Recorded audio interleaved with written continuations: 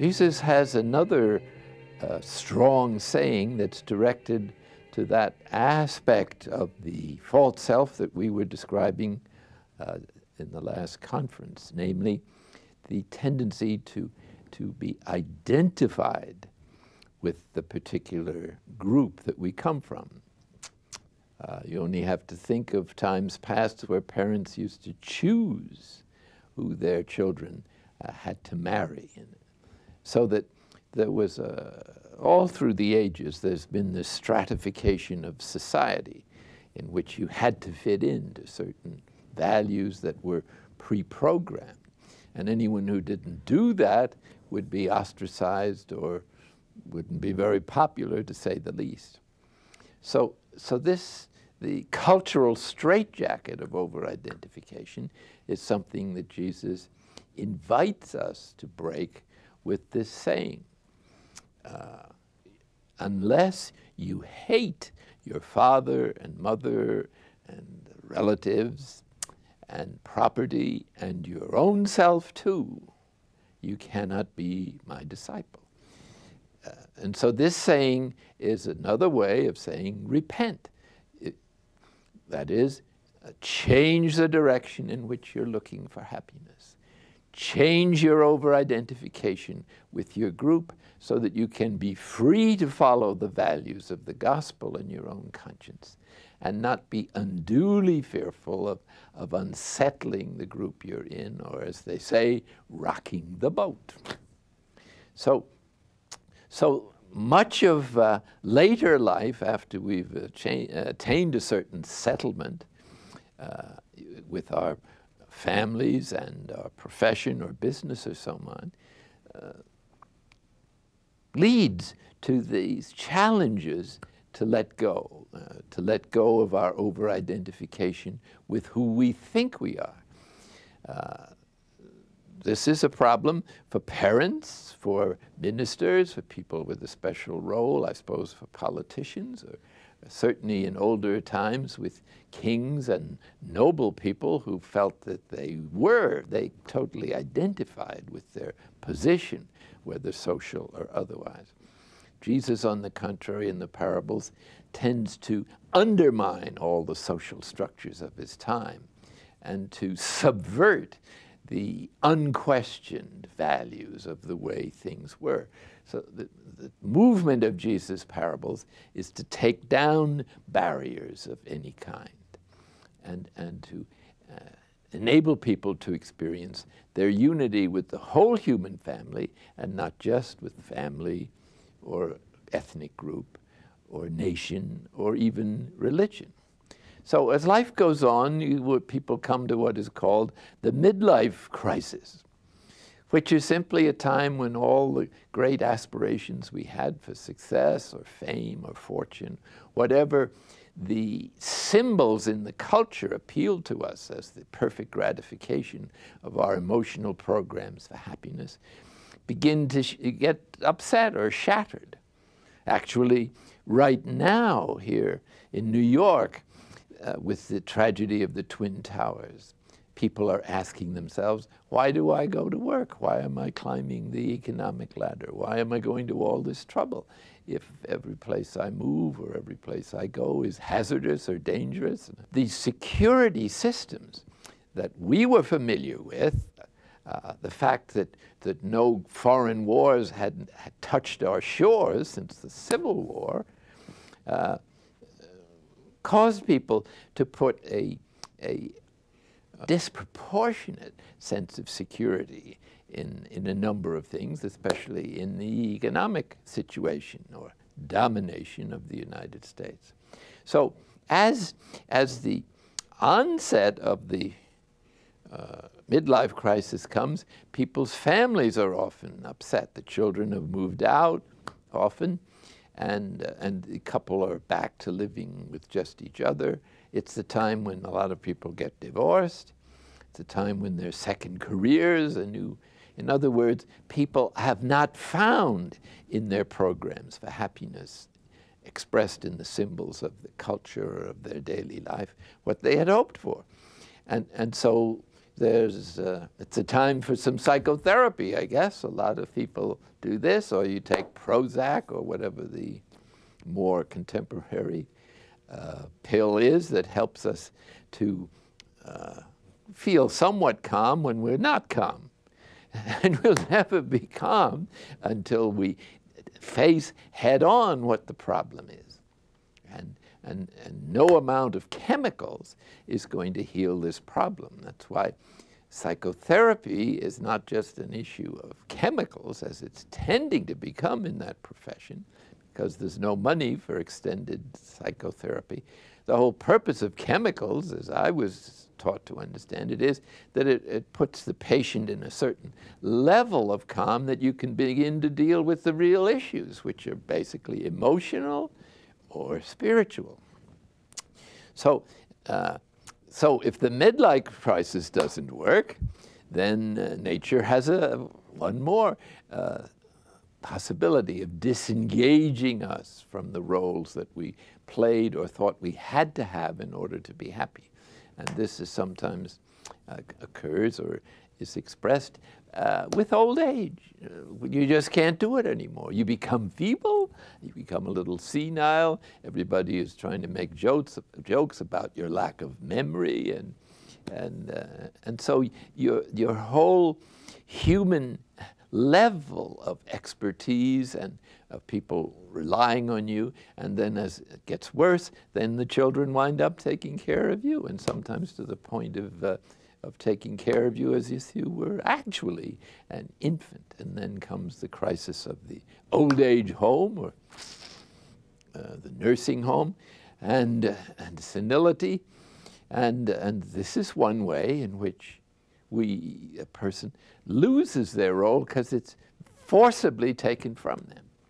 Well, the question arises, why not let it go a little sooner so that you could enjoy the freedom of choosing the measure in which you're going to belong to certain groups, and the freedom, if they have values that are offensive to your conscience, well, you can move out peacefully and graciously. Well, if all of these don't work, there's always the possibility that the dying process may be helpful.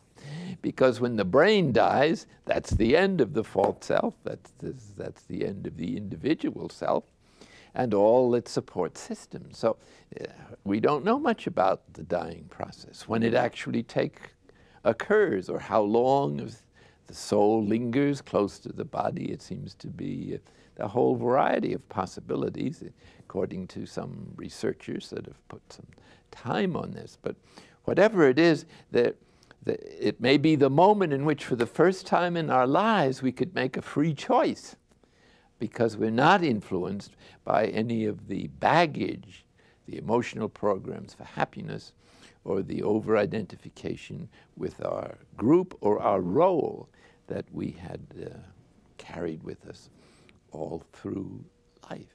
So from this perspective, sickness, tragedy, disaster even, natural disasters, even man-made disasters, are not unmitigated evils, because for many people they may be the only way that their unquestioned interiorization of the values that they absorbed from 4 to 8 are ever really reevaluated, questioned, and hopefully put in the wastebasket. Now, this is not to say they're not real values in one's role, but it's the over-identification with them that makes it difficult or impossible to fulfill those roles correctly. So you might almost say the only way to become a great parent is to be willing not to be one, or to be willing to let the children go and become whoever they want to be without being crushed or humiliated or feel rejected. All of these things, emotions, simply reflecting an over-identification process, which obviously the children would be wise to disregard. So the strength and energy of Jesus' wisdom sayings, again, not to be taken literally, is simply you gotta let go of the support systems for your false self, because it's basically an illusion. It can't work. It's fouling up your relationship with God, with other people, with yourself. And so along with the invitation to repent, change the direction in which you're looking for happiness, comes Jesus' invitation that we have been looking at quite closely. Take the divine therapy. If you want to be free, if you want to pray, if you want to heal your relationship with God, enter your inner room. It's a kind of office. It's where the divine psychotherapy takes place. Close the door so you don't run away too fast. Quiet your own interior mind, and so that you can listen to what the Spirit is saying to your particular little cell, the little holon that you are within the greater holon of Christ's mystical body. And the whole purpose of this therapy is to enable us to become who we really are.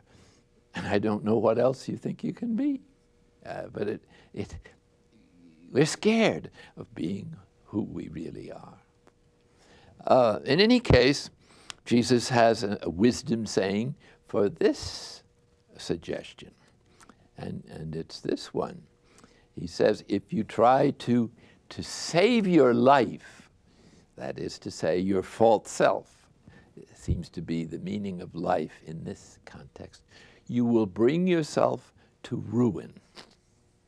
Okay, so the false self has no future. It's death that enables us to discover the true self and who we really are. And then comes the second half of the wisdom saying, which is, I'll just repeat the first part to keep the context clear. If you try to save your life, you will bring yourself to ruin.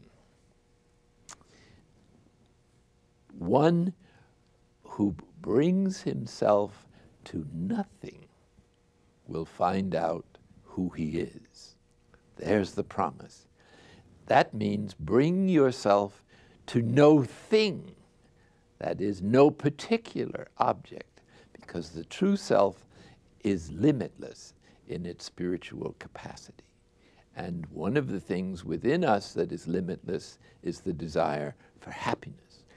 So to let oneself become no particular thing, no over-identification, no over-identification with the body, our feelings, we have these things, our friends, our relatives, our property, our roles, and our inmost self too, that is to say, our idealized image of who we think we are or should be or want to be.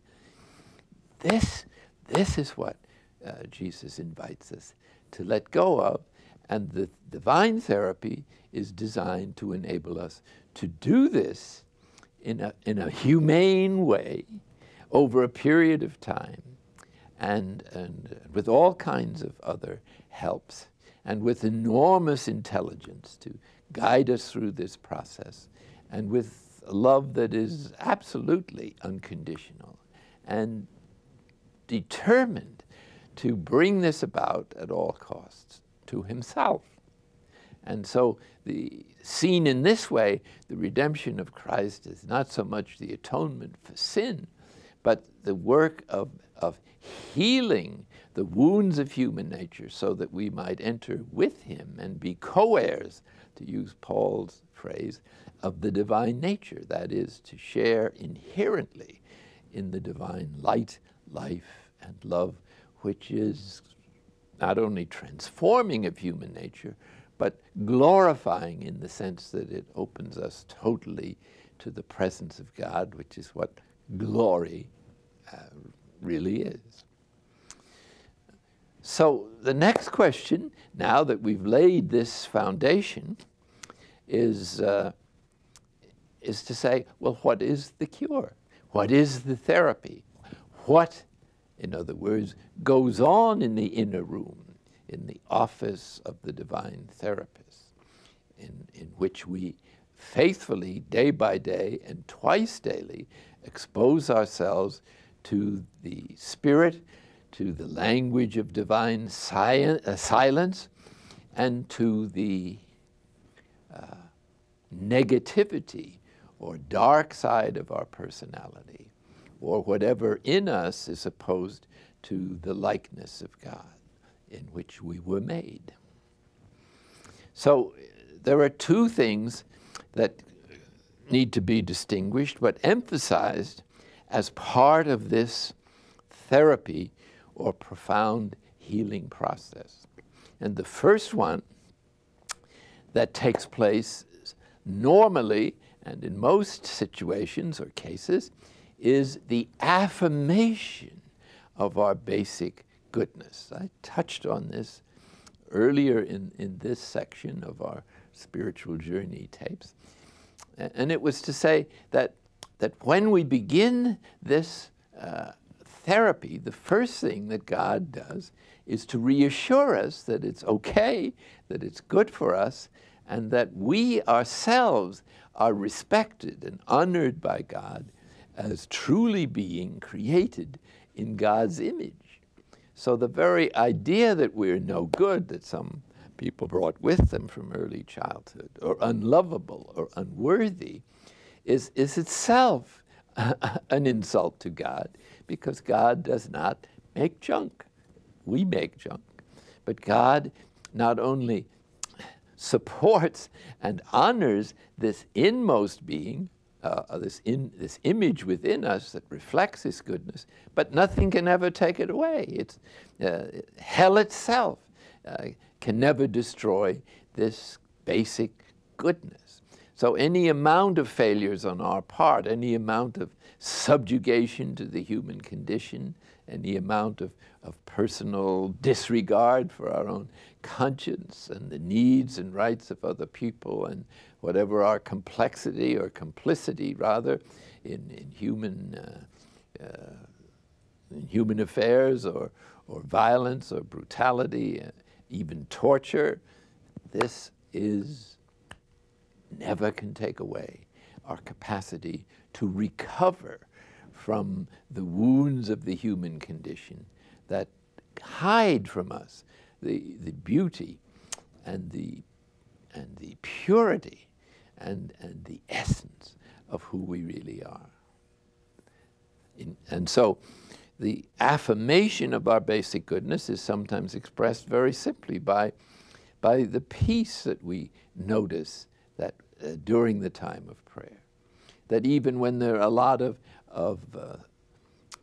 perceptions coming down the stream of consciousness, or a lot of thoughts or unpleasant memories or worries about the future, this reassurance about our basic goodness gives us the courage and the strength to drop those tempting thoughts, to drop, so to speak, our interest in their content, so that we don't think about those thoughts, but simply allow them to pass through our consciousness during the time of prayer and on out the other side. Here is where time is a great friend. If you just wait long enough, everything passes. And so these thoughts that are so distressing, if we don't identify with those thoughts, then right away we begin to experience a certain peace, because it's our complicity, our over-identification, our concern, our immersion in the ordinary psychological awareness of everyday life and in our own interior dialogue with its endless commentaries. This is what is disturbing. And as that calms down, the number of thoughts, at least under normal conditions, begin to diminish, and we begin to sense the presence of God within us, to feel this delicate attraction to go deeper, manifested by a devotion to the periods of centering prayer, where we even feel drawn to it. And in many cases, as it develops, people feel they cannot not do it, that if they don't do it, they feel uneasy throughout the day. So this therapy is very real, very reassuring, and it manifests itself basically in the feeling that everything is okay. Even though I feel awful, and completely unregenerate and still under the influence of all the energy centers and my over-identifications. And I know there's some things I should change in my life, but I'm not quite ready to. I don't, and a lot of other things I'm beginning to see that should be changed that I was never aware of until this process began. And so basically, it's entering the private room, and that's a clear expression of goodwill, which is all that God wants. Come in and be healed is the invitation. And the first experience is usually, normally, a period fairly extended in which we are finding a new world. And it reflects and is manifested in daily life by a greater peace, greater calm, sometimes joy, and a capacity to be more concerned for others, and not just mentally concerned, but practically concerned for others. So all our relationships are healed, are beginning at least to be healed, through the process of unwinding our emotional programs for happiness and of disidentifying with our over-identifications with our group, but this includes also our over-identification with all the other aspects of our body and our nature that we tend to get unduly concerned about.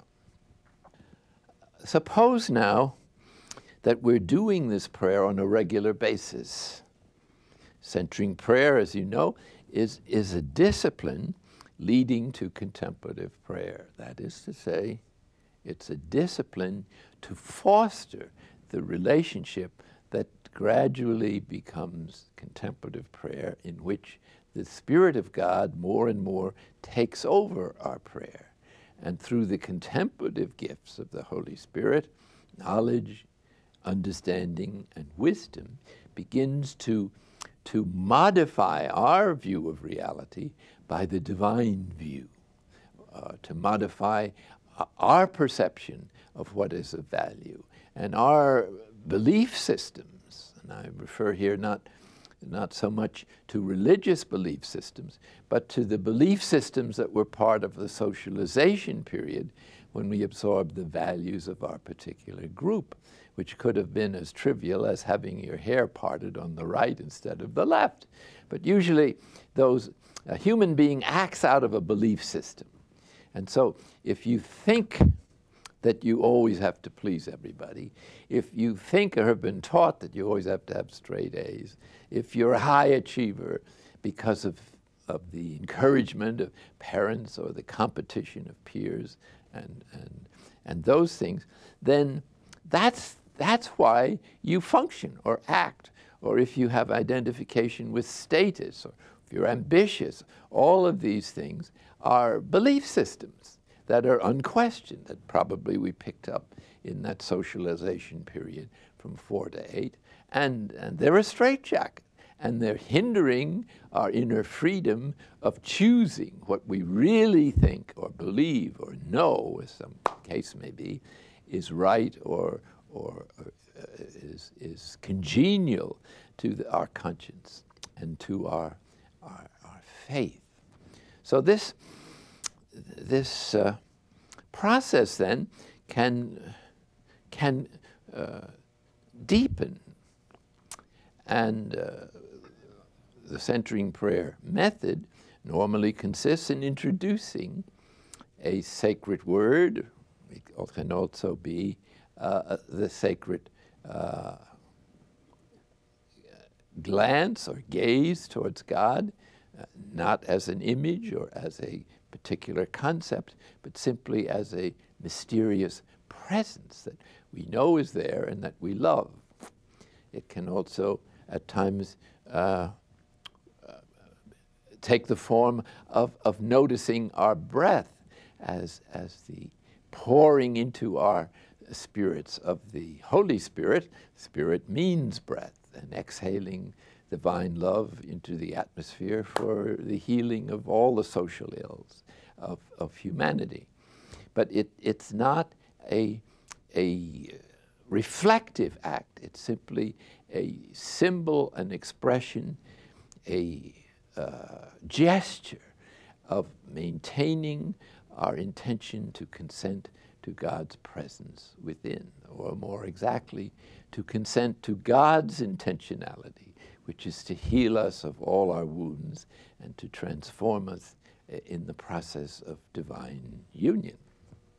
So as we practice this prayer on a daily basis, and twice daily, the capacity to let go of interesting or attractive thoughts or perceptions or feelings, or for that matter, thoughts that inspire an aversion, because both of them are emotional interferences with the movement towards interior silence.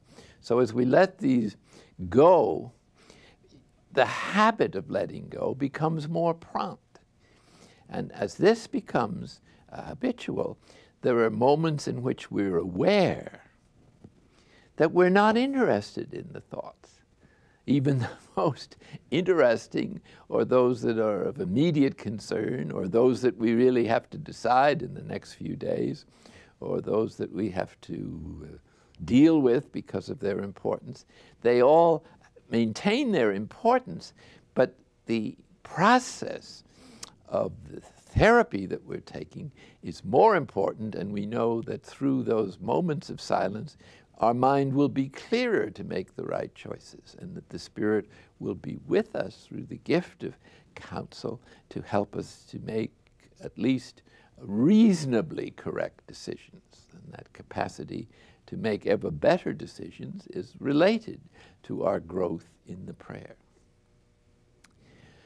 And that capacity of being aware that one is not interested in the thoughts is not a judgment, it's not an evaluation, it's not an act of reasoning, and still less is it a choice. It just happens spontaneously, and intuitively at times one is aware that the thoughts are going by, perceptions, feelings, memories, plans, all that we call thoughts in the centering prayer practice.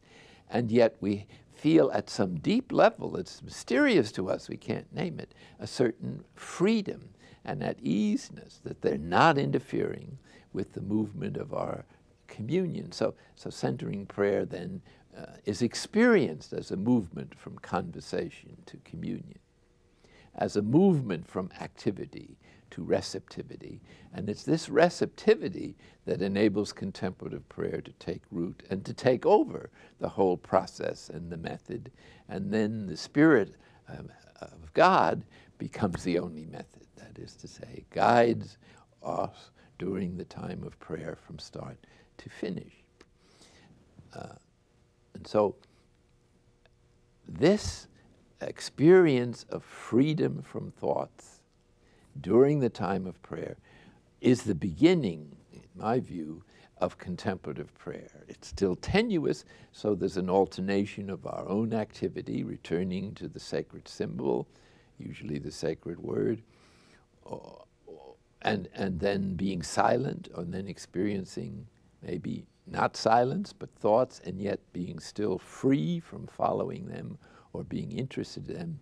This is the beginning of the healing process and a taste of what true happiness really is. And it's this taste that is to be encouraged and to grow and begin to take over all our attitudes and to manifest in all our activity and faculties and bodies, souls, relationship, roles, and everything else, to manifest God's presence.